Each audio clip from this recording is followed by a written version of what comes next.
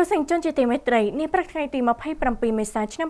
2020នៅក្នុងសន្និសីទសារព័ត៌មានស្ដីពីបច្ចុប្បន្នភាពនៃជំងឺ COVID-19 អង្គការសុខភាពពិភពលោក WHO និងវិទ្យាស្ថាន Pasteur នៃកម្ពុជានៅតែបន្តប្រមានអំពីស្ថានភាពនៃការរីករាលដាលជំងឺ COVID-19 ថានៅមិនទាន់ធូរស្រាលនៅឡើយទេ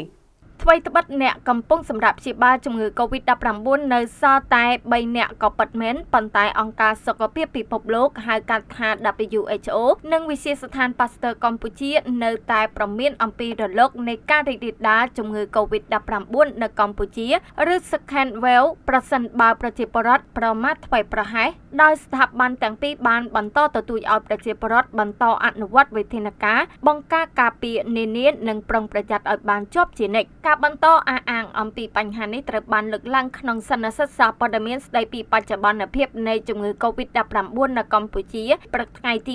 27ខែមេសាឆ្នាំ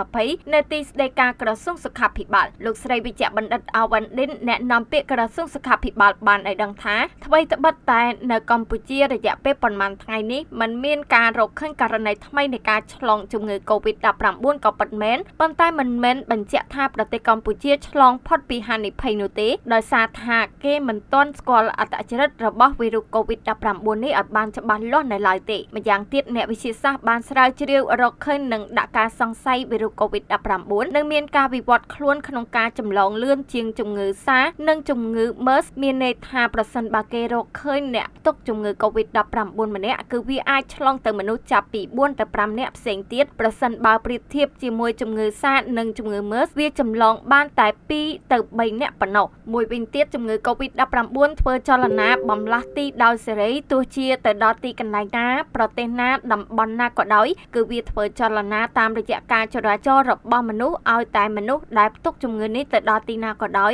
គឺវានឹងចម្លងទៅអ្នកដទៃភ្លាមៗលោកស្រីបានបង្ហាញទៀតថាវិធានការដែលមានប្រសិទ្ធភាពខ្ពស់គឺគម្លាតសុវត្ថិភាពសង្គមគម្លាតសុវត្ថិភាពពីបុគ្គលម្នាក់ទៅបុគ្គលម្នាក់ទៀតនិងការមិនជួបជុំគ្នាច្រើនប៉ុន្តែបើតាមការវិតម្លៃផ្ទាល់ខ្លួនរបស់លោកស្រីអាវ៉ាន់ឌិនឃើញថាប្រជាពលរដ្ឋកម្ពុជាឆាប់ភ័យខ្លាចហើយក៏ឆាប់ភ្លេចដែរដែលនេះជាកំហុសឆ្គងមួយដែលយើងអាចភ្លេចវីរុស COVID-19 បានប៉ុន្តែវីរុស COVID-19 មិនបានភ្លេចយើងបាននោះទេឲ្យតែវាមានឱកាសនោះវីរុស COVID-19 នឹងវាយលុកក្នុងខ្លួនប្រាណយើងហើយលោកស្រីវិជ្ជបណ្ឌិតលីប៉ុបអាឡែនតំណាងអង្គការសុខភាពពិភពលោកក៏បានអះអាងដែរថាកម្ពុជានៅតែស្ថិតក្នុងស្ថានភាពគ្រោះអាសន្ននិងត្រូវប្រុងប្រយ័ត្នជានិច្ចក្នុងន័យនេះលោកស្រីចង់បញ្ជាក់ថាការឆ្លងរីករាលដាលកន្លងមកនេះគឺអាចនិយាយបានថាត្រឹមជាការឆ្លងពីមនុស្សម្នាក់ទៅមនុស្សម្នាក់ប៉ុណ្ណោះប៉ុន្តែប្រសិនបើប្រជាពលរដ្ឋមានការធ្វេសប្រហែសហើយជំងឺឆ្លងរីករាលដាលចូលទៅក្នុងសហគមន៍ភូមិឋានប្រជាពលរដ្ឋនោះវាគឺជាគ្រោះអាសន្នធំណាស់សម្រាប់ប្រទេសកម្ពុជា